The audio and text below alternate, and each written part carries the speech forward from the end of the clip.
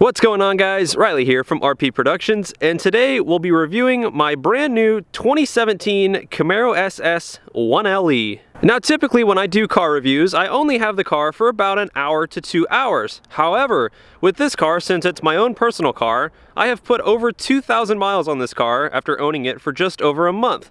So this is kind of more of an ownership review where I hopefully can tell you more honest feedback on the car. So first off, we'll go ahead and start off with what is a 1LE? Well, the 1LE is pretty much a track package for the SS Camaro. That track package includes an array of different performance options which ultimately make this car approximately 3 seconds faster around a racetrack compared to a normal 6th gen SS Camaro. Also, for reference, this car is faster around a racetrack than the 5th gen Z28 Camaro, which was the hardcore race version, which is pretty incredible to say that this car right here is about $42,000. That car was somewhere in the neighborhood of like $65,000 to $70,000. Pretty crazy how technology has improved. Now, with all of that being said, let's go ahead and talk about the unique aspects of this 1LE. Most noticeably, you'll notice that the hood is wrapped in a satin black wrap with the little 1LE hash marks over here. Moving down from the hood, you'll notice the wheels are a 20 by 10 in the front and 20 by 11 in the back, meaning this car fits 285 Goodyear Eagle F1s in the front and 305 Goodyear Eagle F1s in the back. The brake option is 6-piston Brimbos up front with 4-piston Brimbos in the rear. Now, these brakes will stop you from 60 to 0 in 94 feet according to Motor Trend's testing. Now, if you don't know what that means, this car will pretty much stop from 60 to 0 in the same distance as your modern supercar will. Moving now to the rear of the vehicle, you'll notice I have the blackout taillights that GM offers as an OEM aftermarket product. Aside from that, everything is pretty much unchanged on the vehicle. There's a couple minor things I've changed here and there, but nothing super noticeable. Of course, you have the nice NPP quad exhaust, which sounds absolutely fantastic.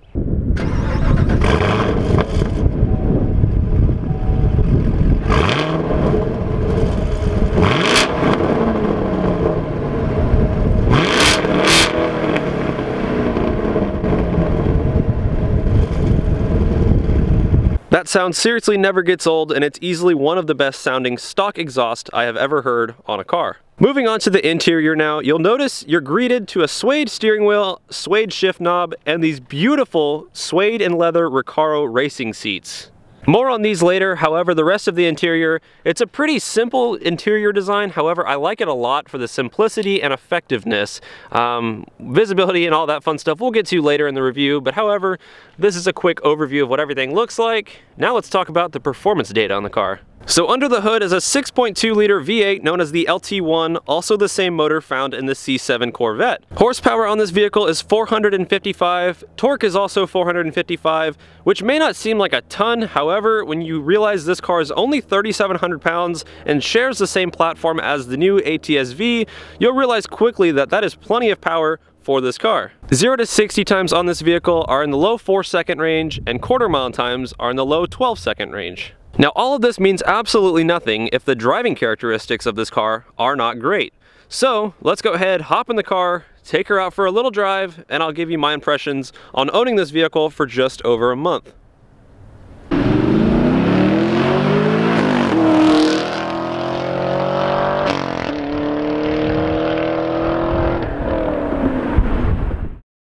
Alright guys, here we go. Let's go ahead, take the 1LE out for a little spin and do some driving.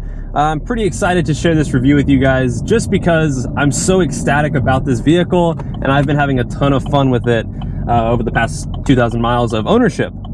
So first things first, let's go ahead and address the worry that every potential Camaro owner has, and that is, how's the visibility? Yes, the visibility is pretty bad in this car. I mean, I don't think I've ever sat in a car that's any worse than this one. However, you do get used to it, and it's become, you know, kind of normal to me now, and it doesn't bother me anymore.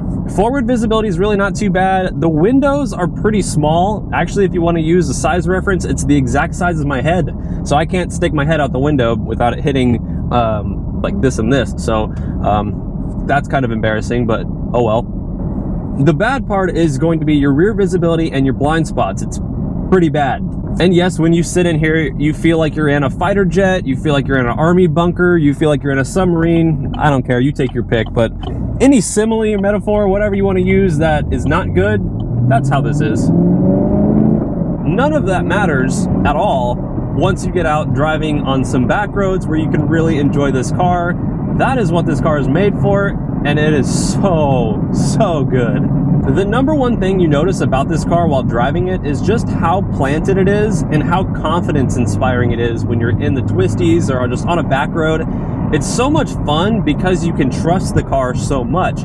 I think a big part of that has to do with just how wide the tires are in the front and the rear. 285s in front, 305 out back. Like, those are some pretty wide tires.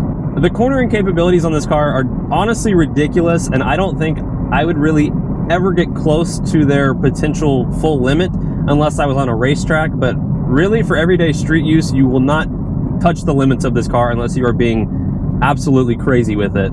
So, as I mentioned before, this is the 1LE track package, not the drag package. Those, you know, those can't be used interchangeably.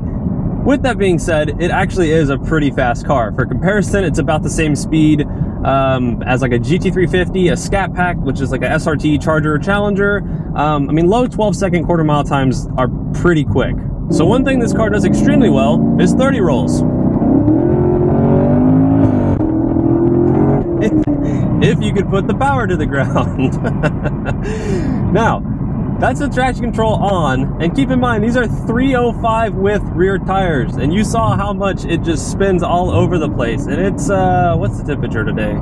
The temperature outside right now is 66 degrees, and you saw how much of a handful this car can be. So, while 455 horsepower may not seem like a lot on paper, it's quite a lot in the real world aspects of this car. Now, coming from being the previous owner of a Dodge Charger Scat Pack, I'm no stranger to owning a relatively quick car. What I am a stranger to is owning a quick car that can corner just incredibly well. And when I say that, I mean do them so easily. Like, this car will take a long sweeping corner at ridiculous speeds, and it just feels completely flat, no body roll, and you're like, oh, okay, cool.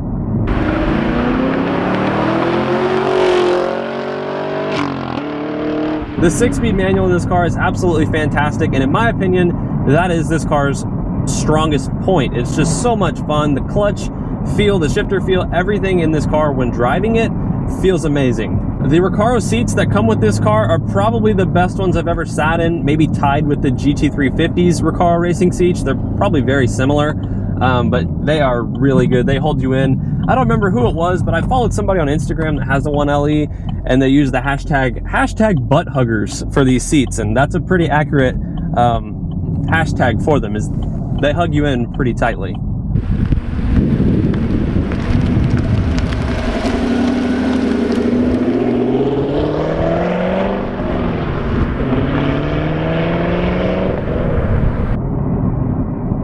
Hey, what's up? Hyperblue 6th Gen owner, what's up, dude? Now, a little more usable power, we'll do a second gear pull from 45.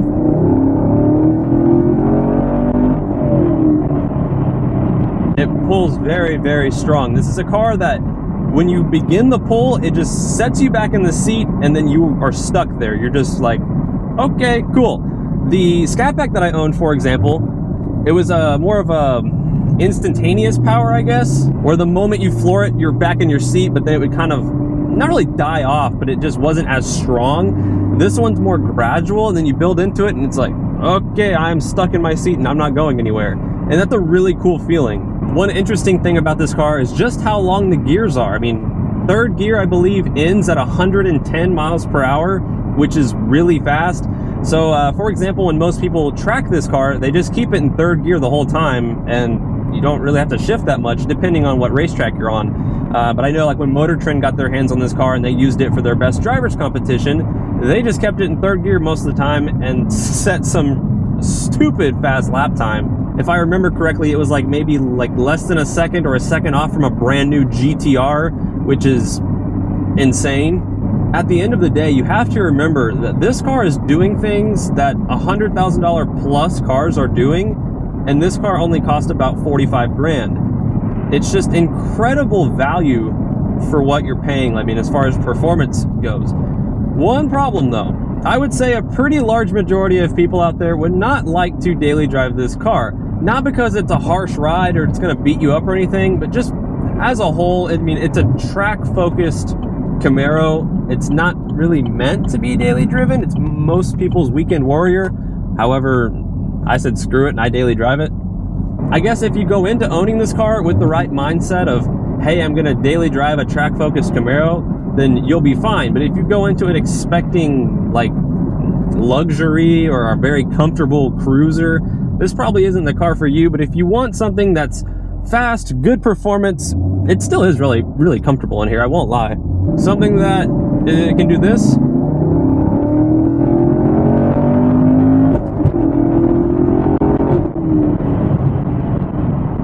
It's quick, seriously quick. And then by all means, go out and buy a Camaro 1LE and you'll have a time of your life driving this thing. It's so much fun, seriously. So now let's go ahead and talk about the interior features. The steering wheel and the shifter are like the two primary things you touch in this vehicle. Both are wrapped in suede, which some people may not be a fan of. However, I think it's awesome. It's really comfortable. It feels like you're in a little race car. The flat bottom steering wheel is really nice as well. The paddle shifters on this vehicle that everybody seems to ask about of why are there paddle shifters on your manual transmission Camaro? Is that an automatic? Is he just faking his gear shifts or whatever? No, they're here for the rev match feature, which basically, like right now, fourth, third, I didn't touch the gas at all. So basically it just makes daily driving this car a little bit more comfortable and, you know, easier to drive. Moving on now to the gauges. The gauges are fantastic. They have everything from 0 to 60, quarter-mile timers, just like every, I guess, performance car you would expect nowadays to have. The heads-up display on this car is absolutely awesome, and it's one of my favorite features on the car, just because of, it's one of those little, like, add-ons that you're like, oh, that's cool. And then when you actually own a car with it, you don't ever want to go back to owning a car without it. It's just really convenient being able to see your RPMs, your speed, all that stuff just right in front of you without having to look down. It's a really small thing, but it makes a difference in ownership. The gauges that I typically look at tell me my fuel range, my instant fuel economy. Heads-up display tells me my speed, so I pretty much have everything I would ever need to look at while driving. Chevy really has done a great job with these 6th gen Camaros. Whether you love Chevy or you hate Chevy, you can't argue that the performance aspects of this vehicle are not just incredible for the amount of money you're paying. Some people like to knock the quality of the interior, and while I agree it's not the best, like there's a lot of hard plastics up here, like there's hard plastics in a lot of places, honestly. Even the places that are leather wrapped in this car, such as the center console here and this thing over here, it's just like hard plastic they cover with like a thin layer of leather, and it's just kind of meh. So in that regard, it's not the best interior, but I really don't care. The navigation screen works great. It does everything a typical navigation screen would do. You have Apple CarPlay and all that fun stuff. The performance data recorder is awesome. I love using that thing. When I posted my previous video of me racing at the drag strip, everybody was like, where did you get that screen? It's the performance data recorder. Corvettes and Camaros have it. Pretty much you plug an SD card into this little slot down here, kind of by, I guess where the trunk release, or not the trunk release, the hood release button is. You plug an SD card in, you go into the nav screen, and you say start recording, and then it will overlay your speed, your RPM, and all that good stuff onto a screen that you can then upload to YouTube or do whatever you want with. Now, it may seem like I'm giving this car a ton of praise and acting like everything with this car is just fantastic and top of the line, and that's not the case. I'm just saying, realistically, for a car that's $45,000, this does an incredible job. There are several things I dislike about the car, which I'm going to go into more detail when I make like a 8 things I hate about this car video and like a 8 things I love about this car video. This is just a general overview, the review of this car, giving, you know, just kind of initial things. If somebody's in the market for one of these cars, I definitely say go out and give it a second look. I mean, they are really fun cars. All of the owners of 1LEs that I have talked to say they absolutely love their car as well, and they don't have really any major complaints either. So in conclusion, would I recommend the Camaro 1LE to any potential buyers out there? Hell yes, go check it out. I think that you will be more than satisfied with the vehicle. If you have around $45,000 and you're looking to buy one vehicle as your daily driver and your race car, this is a really strong candidate. I know there's a lot of, you know, tough competition out there, but this is a really solid choice. I'm highly looking forward to taking this car out and doing different road course events and doing more, you know, actual racing with the car. That's going to be extremely exciting. I'm also really looking forward to modifying this car, which is something I do plan to do. Not that it's bad in stock form, I'm just, you know, I don't know, I want to modify my car. But I'm super excited to share the ownership experience with all of you guys via YouTube. So if you're new and you want to see more on this car, definitely stick around and subscribe. There'll be plenty of fun things